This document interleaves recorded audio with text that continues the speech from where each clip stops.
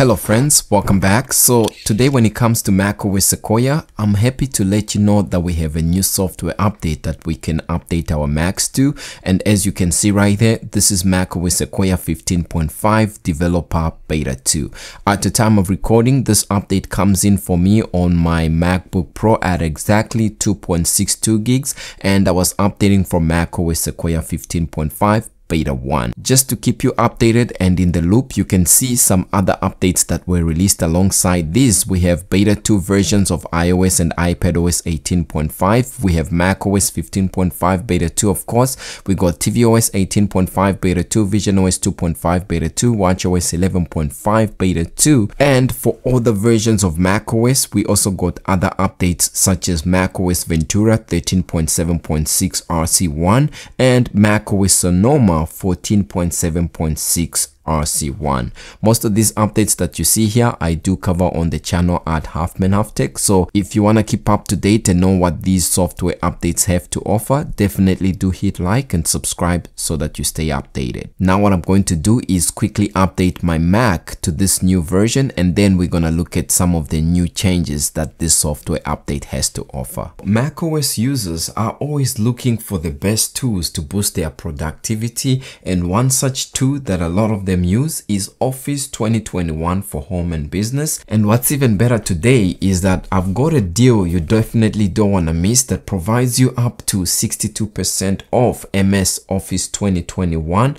exclusively through Keysfan. This is a one-time purchase with no reoccurring payments or fees, and it includes classic apps such as Excel, Word, PowerPoint, and Outlook, fully optimized for macOS with features like Retina display support and Spotlight search. And the best part is you can use it offline anywhere. You can grab this amazing deal on Keysfan, where they offer genuine OEM software at unbeatable prices with 24/7 customer support. Buying is really simple. Just click the link in the description and then add Office 21 to your cart just like this. This is the price without using my exclusive discount code. So you can click the drop down menu right there and then use the coupon code HALF62 and click apply. And now you can see the total price has been slashed by 62%, and this is the price after the discount right there. Next step, just proceed to checkout. Input your information including your email address and click continue, and now you can see here you have the ability to choose a payment method where you can choose PayPal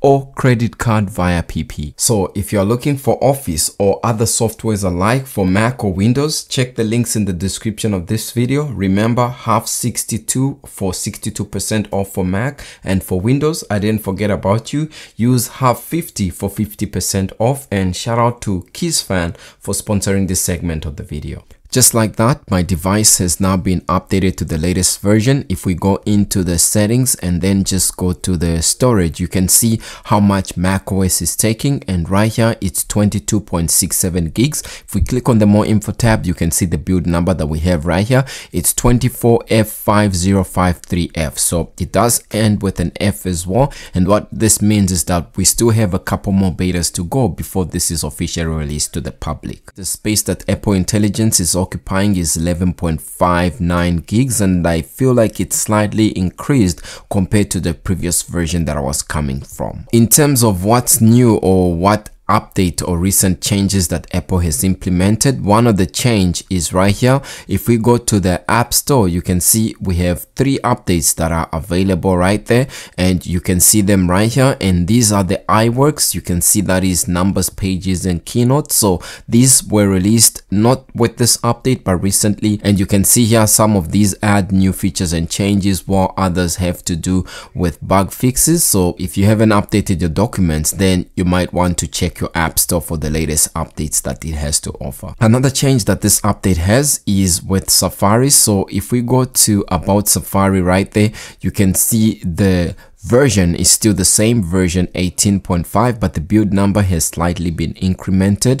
This is the version that we had before, and after updating, you can see now we have .2.3.11.1, and this has to do with minor bug fixes, and nothing major has been found with regards to this. With the previous beta 1 update of macOS 15.5, this is how the general and info tab, when you go to your Apple Care and warranty information, application, you can see we had a lot of wasted space at the top of this window. And now after updating to this, if we go into the system settings right there and then go to Apple Care and Warranty, you can see that now this page sort of loads a little bit faster, and at the same time you can see that whole wasted space that was unoccupied at the top has been removed. The font was updated from the previous beta 1 and the changes continue to carry forward. And at the same time, if you now click on a device that has coverage, or if you want to get info on it, now this page loads, unlike before where certain users were reporting that this page loads up blank or sometimes loads infinitely. Something that's a little bit odd at this point in time is the fact that we haven't actually seen macOS 15.5